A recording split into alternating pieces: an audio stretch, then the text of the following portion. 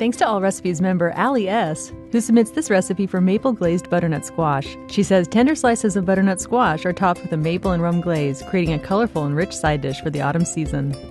For this recipe, you'll need 1 butternut squash that's been peeled, seeded, quartered, and cut into half-inch slices.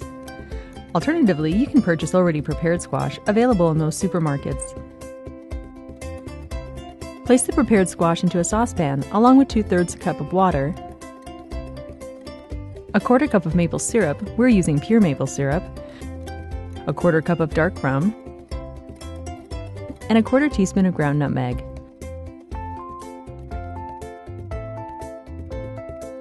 Bring the liquid to a boil over medium-high heat.